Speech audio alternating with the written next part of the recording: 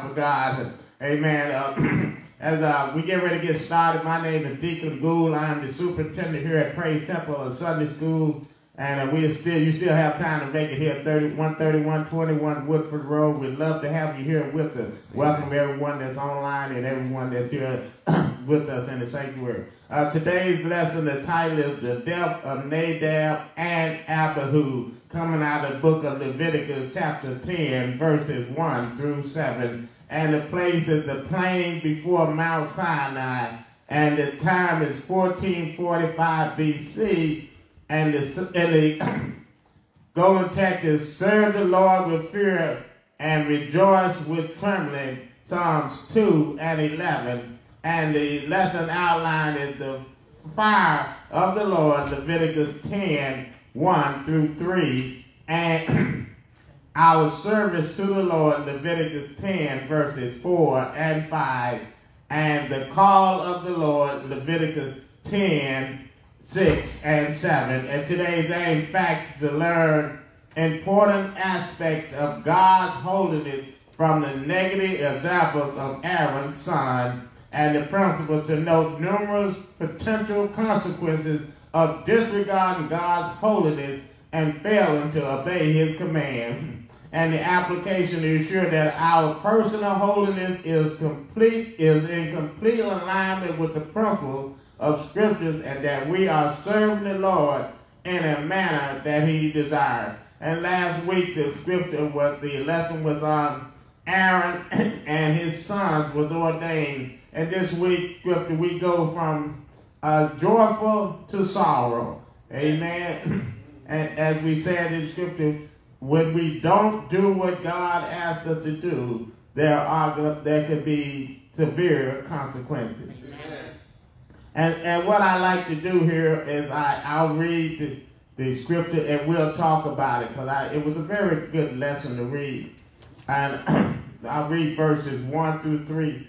And it says, and Nadab and Abihu, the sons of Aaron, took either of them his censers and put fire therein and put incense thereon and offered strange fire before the Lord, which he commanded them not. Amen. And there went out fire from the Lord and devoured them, and they died before the Lord. Yes. Amen. Let me get to verse 3 here. And it says, then Moses said unto Aaron, this is that the Lord spake, saying, I will be sanctified in them that come near me, and before all the peoples I will be glorified. And Aaron held his peace. Amen. And so when I was reading it, as I was reading this Sunday school lesson, last week, as you know, during the ordinations for Aaron and his son, everything was detailed. Everything was laid out exactly what you'd have to do. There would be no misunderstanding. And so we see what Aaron's sons did. They decided to do something that they want to do. How dangerous it is for us to start doing things our way instead of doing it the Lord's way. Amen. And so there are consequences. And you see any comments on verse 1 right quick. I know someone had something to say. Deacon Cunningham. Put your mic, sir. Lord had told them guys what he wanted them to do. And they had been ordained to do exactly what the Lord wanted them to do. But yet and still, they decided they wanted to do it their way. They wanted to worship the Lord the way they wanted to do it. And you can't do that. You have to worship the Lord the way the Lord wants you to do it. Amen. Very good. The Lord had given them specific instructions. I think it read where it said that they was actually with 70 elders. So they had a lot of experience and a lot of people to go to. Same with us. If we run into some situation, we can go to our pastor or someone to get the right information that we need. But when we try to do things on our own, then disaster set it, and that's what happened. In verse 2, and there it says that, well, when I was reading it, there went out a fire from the Lord. And so when they was first was ordained a fire came from heaven to show Moses, to show Aaron that it's appreciation that the place was holy. So if we were reading this in verse number 2, this was not from the Lord. Amen. And this was on their own. And as I read it, sometimes we think, I'm reading the lesson where sometimes people think that they can do some good things and do some bad things, and it will equal out, it will balance out, and everything will be out. Or I can do almost everything right, and then this over here, I can do what I want to do. Right. And the good will outweigh the bad. Amen. As you can see what happened here, there was no punishment. It was immediately consumed. Right. God is holy. Yes. And so when we decide to do things that are unholy, the consequences come. And I believe that I talked to someone yesterday, we finished here at the church, they think everything will be okay, as long as we just keep repenting. Every time I do something, I go repent. I know I'm going to do it. And so we see here, there was no time to repent. Right. Amen. Any comments on that verse 2? Pastor Brown. Yes, praise him. On verse 2, he talks about that God sent immediate judgment upon them. Because remember, the fire represented the presence of God, and they offered something that was different than what God required. And when they did that, and they knew what God required, and they were always around them, they still decided to do it on their own. And that's when God decided to send forth swift justice. And we don't know if God's going to judge us quickly or slowly. We don't know. But judgment does come. And it happened very quickly for these two young men. And the Bible says, and they died before the Lord because they did not honor God in the eyes of people. Amen. Or sanctify God in the eyes of people. Amen. I saw you, Sister Queen. I like what Pastor said, that we don't know how it's going to come or when it's going to come when we don't do what the Lord asked. It says the last of that verse 2, it says they died before the Lord. Yes. And so when we don't do what God asked us to do, sometimes we think because we get away with things that, we didn't get away. We didn't get away. They think that, I got away with it, God's not going to do anything. But we see instantly here, there was no warning. Sister Queen. Okay, I was also say that he had to use them as an example to let the people know that he meant what he said, and to put fear in their lives so that they would do what's required.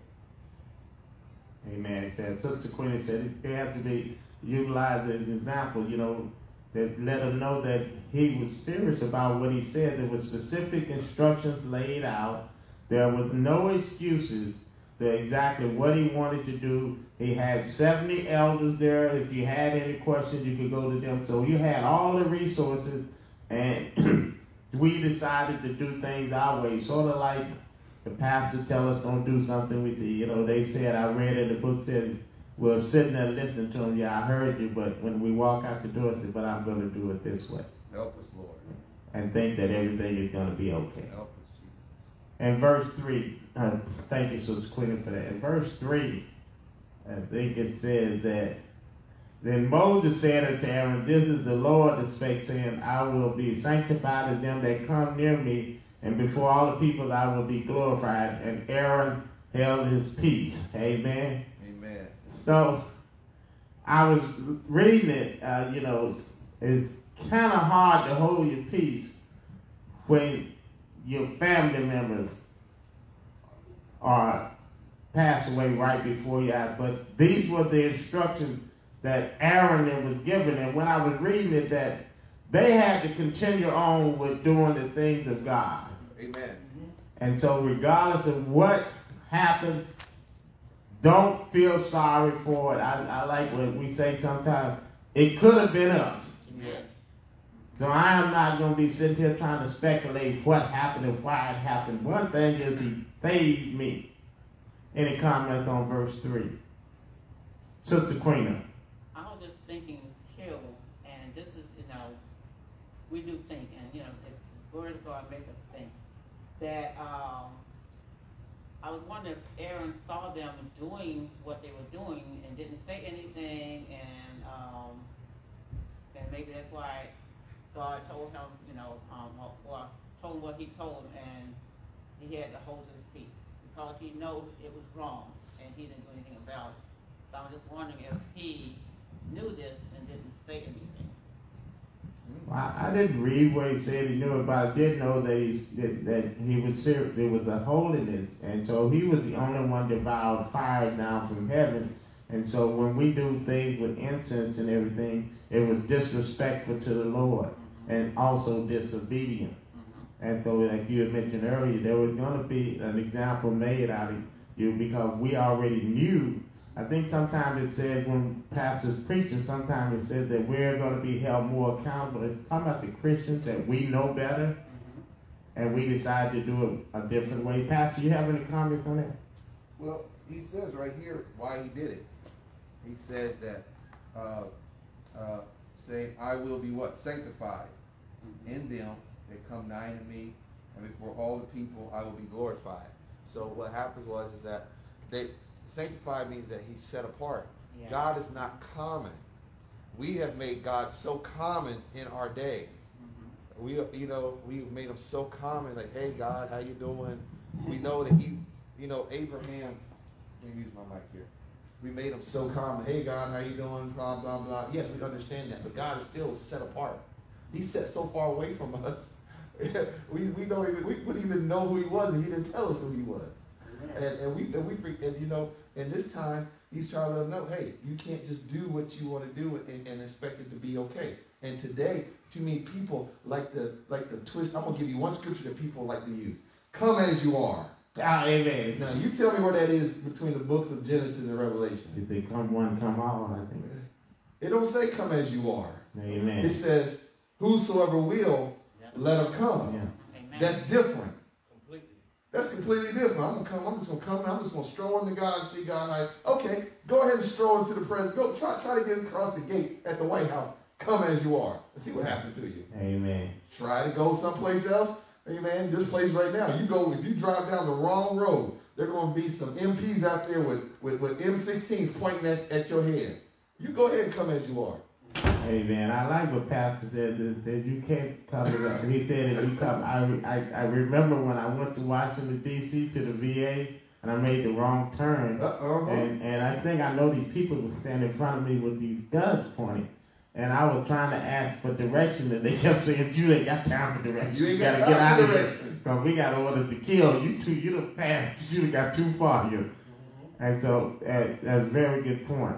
We cannot come any way we want to. Amen. And also he says that God said that when they did this, they took glory from him. And God shares a lot of things. His love, his kindness, his sweetness, his blessings, his favor, but he don't share his glory. Amen. And what he was trying to do is that he's trying to establish that there's a difference between the clean and the unclean and the holy and the unholy. And that has not changed with God. And we have to remember that we just can't do, as we feel we want to do. Especially, watch this, especially when we've been put in place by God. These brothers these guys, remember last week we talked about they were ordained, they were put in place that God set them.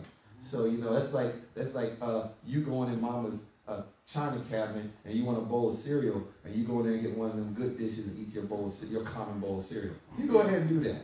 And let mama come out the kitchen and come out the room and see you. Amen. Out there in China. You gonna suffer the wrath of mama. Amen. and we can respect mama. How much more do we need to respect what God's called us to do? Amen. A very good point. We just can't come to the Lord any way we want to, and we can't do anything we want to. For everyone that just joined us coming in, we're out in the book of Leviticus, chapter 10, and right now we're on verse 3, and we're getting ready to go through verse 4. Verse number 4, it says, and Moses called Mishal and Elazar and the son of Uzziel, the son of Aaron, and said unto them, come near, carry your brethren from before the sanctuary out of the camp. Now I'm like Deacon Mary. I got a question. Why could not Aaron's other two sons do this? Anyone? I read it. I got pastors to back up too. Deacon Cunningham. Yes, those other guys, they couldn't do that because they was ordained. So they couldn't go in the tabernacle. Anyone else? I think we almost there. I'm getting good at this now. Anyone else? Well, as I was reading it, it said that they could not touch anything that was unclean. And so they were unclean. And so that means the other priests would not be able to carry out their duty because you touch anything unclean, you had to go, and I guess we call it 7 days they had to go and get clean for 7 days. So they wouldn't be able to carry out their duty. And so that's why he chose the other one to do it. Very good point, Deacon Cunningham. They were ordained. And ordained, as Pastor said, when we are put in certain positions, we are held to a higher level of standards. Amen. And there are things that we are expected to do. Amen. Amen. And so that was some of it. Any comments on that? Verse 5. It says, though they went near and carried them in their coats out of the camp, as Moses had said. But they continued to do the things that they were instructed to do. Amen. And that's what we have to do. You know, I think verse 6 is going to say it, but you know, when we're given instructions to do things and God does not, it may not make sense to us, you know, but we have to continue to be obedient and do. And so Moses was letting them know these words here are from God. Amen. And he said, verse 6 says, Moses said unto Aaron and to Eleazar, uncle Ithamar, his son, uncover not your head, neither rent your clothes, lest you die, lest wrath come upon all the people. But let your brethren, the whole house of Israel, bewail the burning which the Lord has kindled. In other words, I think in the Bible, in other words, there will be no sorrow. Amen. Someone else in the Bible was told not to mourn their wives. Who was it? Bible scholars? Ezekiel. Remember when his wife passed away? They told him that you're not to mourn your wife. And so if you look back at things like this, when you lose a loved one and you've been given instruction not to mourn and not to do this and not to do that, it is a tough situation to be in. But I believe they had already saw what had happened to Aaron's two sons. And so, you know, if we get out of hand here, and we could be next. Amen. Pastor Brown. Amen. We should not have to wait till we see somebody stretched out in front of the church before we get the message that we need to treat the Lord right. And I use those words carefully. Treat the Lord right. Show the Lord the respect that's due his name. Worship the Lord in the beauty of holiness. We're sinful. We're sinful. We were born in sin, shaped in iniquity. We are saved by grace through faith. We are washed by the blood of Jesus Christ. But all those good things that God has done for us, we still got to respect the name of the Lord. Amen. And we still have to show him a great respect and great kindness. And that is what he's talking about here. Amen. And he did this because this is what the Lord said. He showed them, he was showing them, as Sister Quinn said, they had to be used as an example. But God forbid it's us who's that example. And he just want to let them know he's serious about this. Because after this, you know, they straighten up for a little while. But, you know, we see here that God is serious about being who he is and saying, declaring and respecting who he is. Amen. I like what Pastor Brown said, that we shouldn't have to wait till someone is stretched out for us before we realize we got to serve. We have to serve the Lord each and every day. Because he said we're shaped this. We're a sinful nation. But, you know, sometimes you see people when they have a close call, they'll say, I got to go to church tomorrow. Yeah. And I'm saying to myself, wow. And then they get in the line and the pastor pray for them, and they say, you know, that prayer the pastor prayed for me really worked. And I'll see you next Sunday. Okay, I'll see you next Sunday. And then next Sunday you don't see him. You don't see him.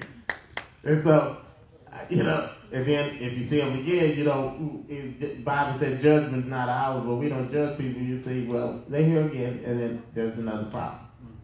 And so I like what you said, that we shouldn't have to wait till a problem occurs or someone has to wait. We know exactly what he wants us to do. We know exactly what he wants. I know what he wants me to do. No matter what I try to figure it out or try to get away from it, I can't do it. Amen. I have to be here. Any comments on that? Great. Deacon Murray, you've been kind of quiet on me today.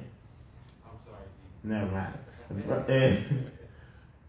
Verse 7 is, you know, there's only 7 verses in this, but a lot was said in the 7. And in verse 7 it said, he shall not go out from the door of the tabernacle of the congregation, lest ye die, for the anointing oil of the Lord is upon you. And they did according to the word of Moses. I thought Pastor said, that, you know, if you go in the tabernacle, you don't know if you're going to come out alive. Amen. It's a tough situation. But what I do like, and here we're going to go into some practical point. What I do like from here is that even though tragedy happened with Aaron's 2 sons, the others still followed the instructions of the Lord. And so when we have something that happens tragic in our lives, we shouldn't question God. Why did you take my only son? Why did you do this? Deacon Murray, I see your hand. I see you here. I'm going to let you get in. Amen. Amen. Praise the Lord. You know, this is speaking to leadership. Yeah. You know, verse 7, right? Because we're talking about the 2 brothers that even, you know, saints can't do what they just want to do. Amen. Amen. Leaders definitely can't do what they just want to do, because we're not only representing Christ, but we're representing Christ in the sense of being that middleman, if you will, between the saints and God, or the unsaved and God. And so we have to even the more make sure that we're walking a straight and narrow path. We have to make sure even the more that we're doing and saying the correct things and living this lifestyle, not just saying about the lifestyle. And God here clearly shows that if we don't and we disrespect his order and his house, some things can come on us, including death. Amen. I really like those comments from Deacon Mary said that leaders, we cannot do what we want to do, and this is what this this is what this is about. When we do what we want to do, then there will be consequences, there will be judgment. We don't know when it's going to happen, but for sure it says in the Bible that it's going to happen. I don't want to wait and try to find out when it's going to happen. I don't want to be a part of that. And so many times we feel that we got away with something, or we just decided, like Lot's wife, when they told her, don't look back, and she decided, I got to get me one more good look. Oh. And she looked back, and that was it. He told her, don't do it. How many times did the Lord tell us, don't do that? Help us, Lord. Don't cheat on that time sheet. Come on. You know you wasn't there. Don't leave 15 minutes early and say you were there. Yes, And then you want to know what happened. Okay, let's go to the practical point. Pastor Brown. Yes, so, you know, what do I want to say? So, oh yeah, but don't allow what happened to Nadab and Abihu make you shy away from leadership either. Because what happens is people read a story like this and I don't want to do nothing in the church. But that's not what the case is. The case is that every time God had called somebody into an office, he always prepared them. Amen. He always anointed them, and he always was with them. It was only when a person decided to stray outside of those boundaries is when judgment came on them. So remember, Nadab and Abihu were set in place. Watch this. They were chosen by God. They were picked by God initially.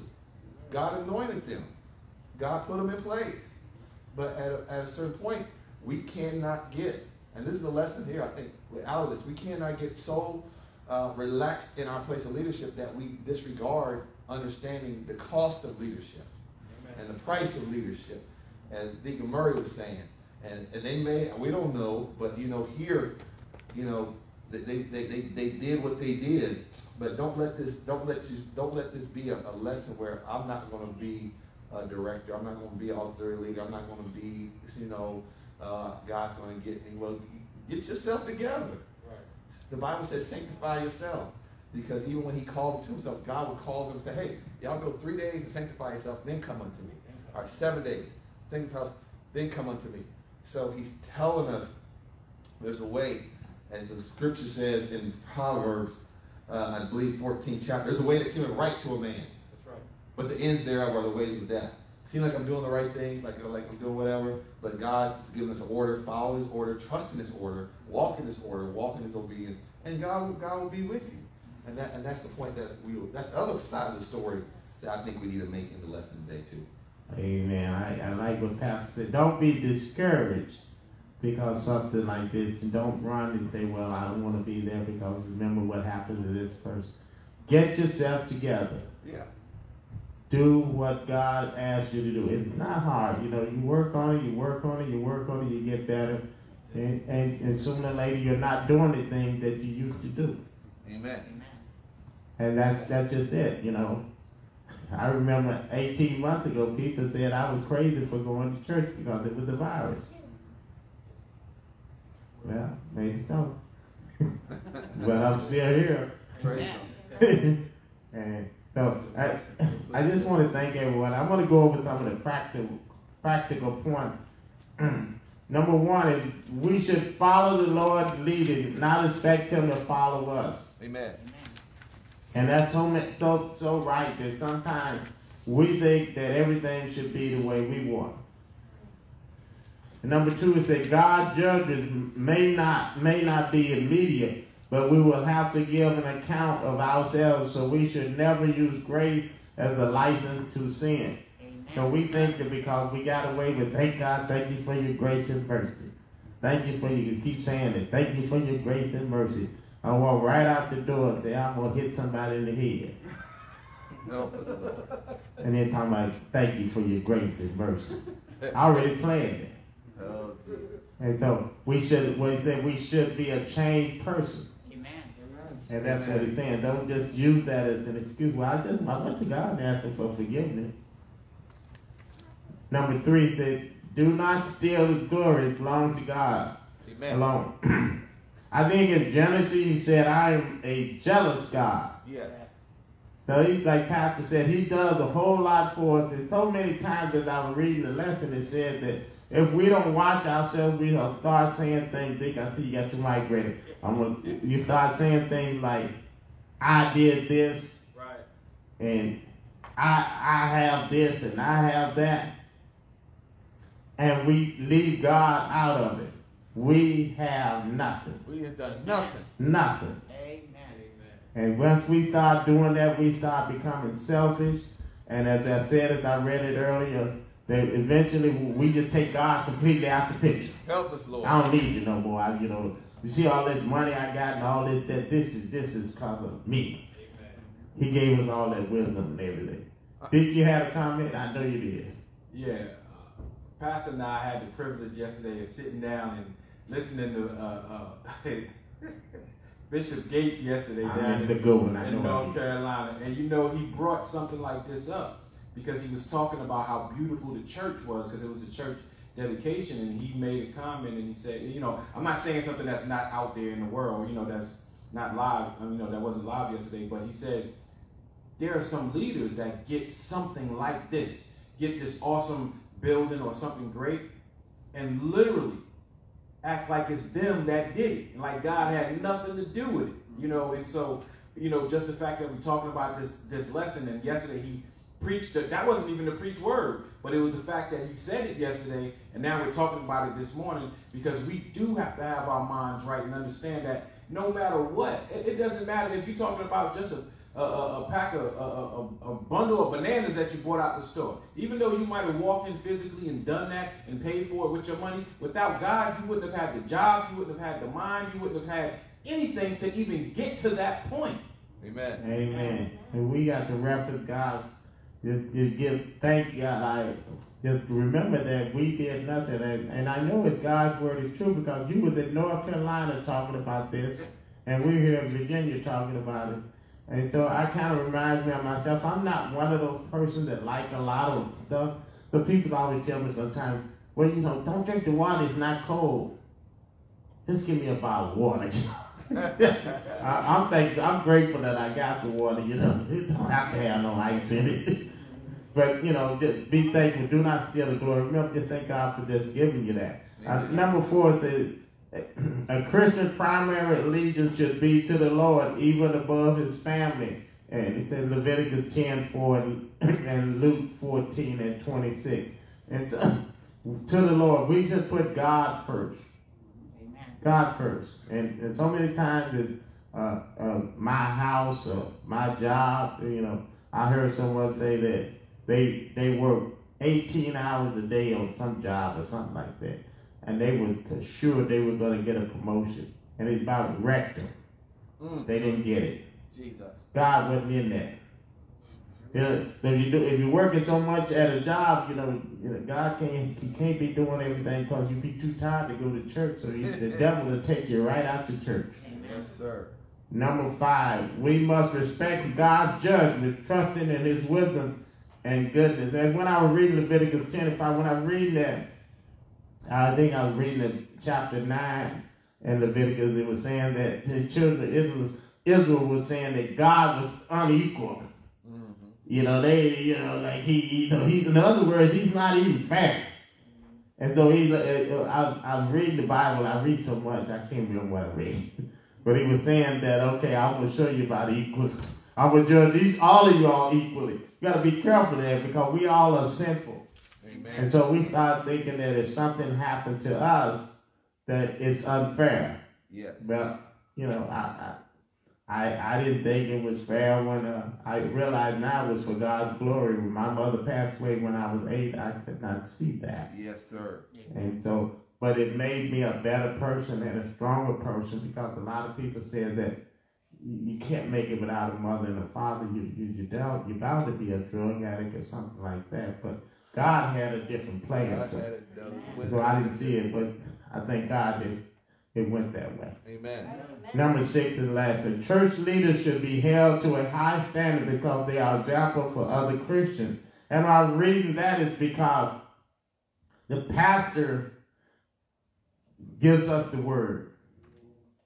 And if he gives us the wrong word, we're supposed to read this word ourselves also. But if I'm new in Christ and I come in here and I get that wrong word, then I believe that. I may believe that, I put it that way. So they're held to a different standard. And I remember Pastor Brown thing was when I first went to the old church on George Street. He still says it, read it for yourself. Amen. Don't just take my word, read it for yourself. So many people do not read the Bible. They just bring it to church with them and sit in the church and say, well, the pastor preached a good sermon, and they don't know whether he missed the beat or skipped the beat or missed the word or not, because they didn't read it themselves. I hope that something was said today that someone would be able to get something out of it. It was a very good Sunday school lesson dealing with the consequences that can happen to us when we don't do things God's way. Amen. And at this time, we're going to get ready to prepare ourselves for the offertory. We're going to ask, we're short-handed, we're going to ask that one of the deacons, can I say deacon-elect? No. No. Deacon Cunningham cannot do it. I'll do it. We ask that everyone that here can give at least $5, and we ask that everyone also can give at least 25 cents for the scholarship fund, and that can be utilized by us. The only thing is that we would have to attend Sunday school 3 consecutive Sundays straight so the pastor can sign off on it. Amen? Amen. Every